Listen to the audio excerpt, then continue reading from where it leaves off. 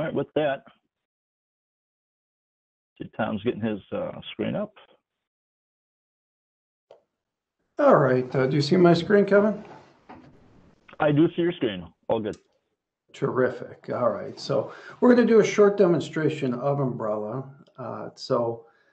This is the Umbrella dashboard. One of the things you get with it when you buy Umbrella is a full dashboard, which gives us a ton of visibility, both on URLs and where the users are going, plus what applications they're using.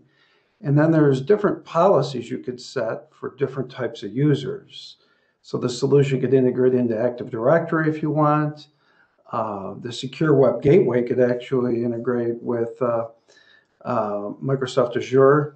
So there are different levels of product, as Kevin mentioned. For example, if I expand policies here, DNS policies are going to be all about that. When you get the first 2 tiers of Umbrella, it's DNS layer security.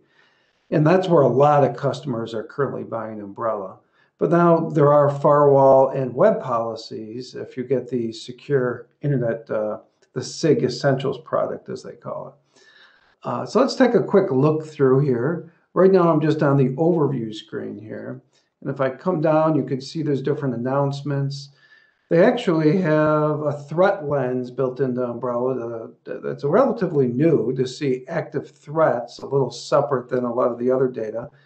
And they even have one specifically built to show if you have any connections that are compromised by the SolarWinds breach.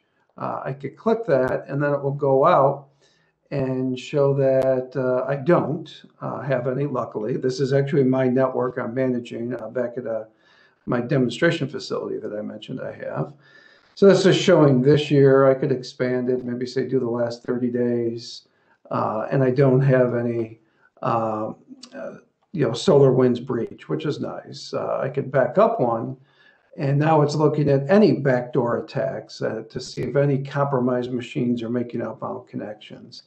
And again, luckily, I do not have any of that. If I go back to overview, and set it for, say, 30 days, there are some things happening. Now, I don't have a lot of users in the office, and that, because it's a demonstration facility, not all the computers are being managed by me. But even with a small amount of computers and just other network equipment, in 30 days, there's still over 7.6 million DNS requests with hardly anyone in the office are using this. It's any piece of equipment can be protected in the office, and any roaming device can be protected. And that's huge because they're all chatting about all kinds of little things. Every little service on your Windows machine likes to go out on the internet and check things. And you want to make sure that they can't go to bad sites. That's the primary thing here. So you could do bad sites based on the fact that they're malicious, plus based on the fact that you want to block things by policy also. So right here, there's over 1,000 blocks. 61 of them were malicious blocks, actually. So a lot of the people browsing are going to places that actually are just violating policy, actually, not necessarily malicious. So this I actually clicked, and now I can see different destinations, URLs, that are malicious. So these were all blocked.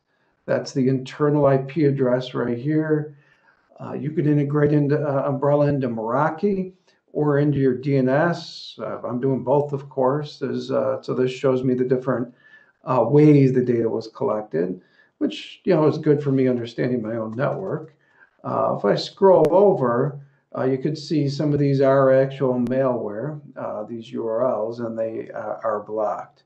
Right now, we're just looking at blocked. I could take that off, and put in allowed.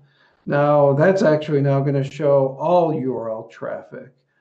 So I could see where everyone's going, and I can, click on any of these. Like here's someone going to Google, perhaps, things like that. Now, if I go back to the first overview screen and scroll down a little more, you're going to see something called application discovery. This was added by that CloudLock acquisition Kevin talked about. It's showing in the last 90 days, this one works 90 days, Over 1,500 cloud applications were in use, again, in my demonstration facility. Most people don't realize it until they get a product like this, just how many applications are in use on their network, many of them going out. These are web applications, many of them. So I click that, and now it's showing me at the top here, very high risk, then high risk. And some of these are completely legitimate and nothing wrong with them, but they can still be risky if the wrong person's using them. Like Rhombus here or Adobe Conferencing, there's nothing wrong with those.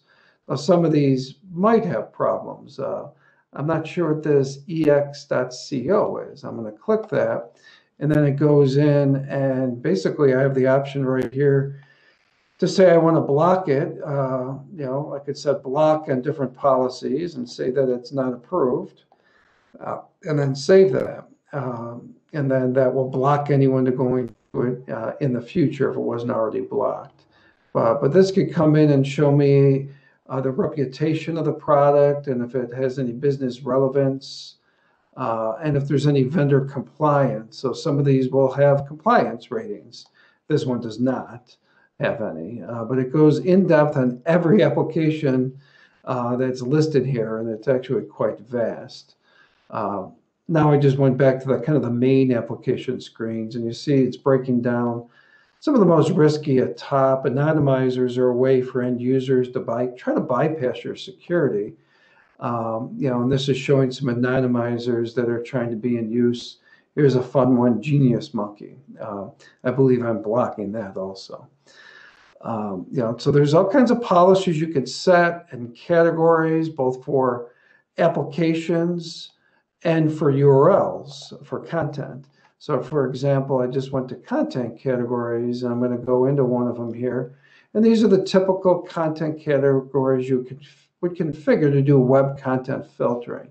So I'm blocking an assortment. You could do the same thing for applications and then block ones you don't want. I just mentioned anonymizers. Here's a whole bunch of them. They're always adding more too. So every month I notice more get added. Some of them are legitimate. I'm probably not going to block Aruba and AnyConnect, but I might block some of these others, for example. And the list is vast. This is just anonymizers. Knows how many are in here. You know, I'm doing my work. You know, I don't want to have to come back and do this. I figured I'd do this right now and hit save. There we go. And I just saved that, actually. So Umbrella also is very easy to administer and manage and easy to deploy.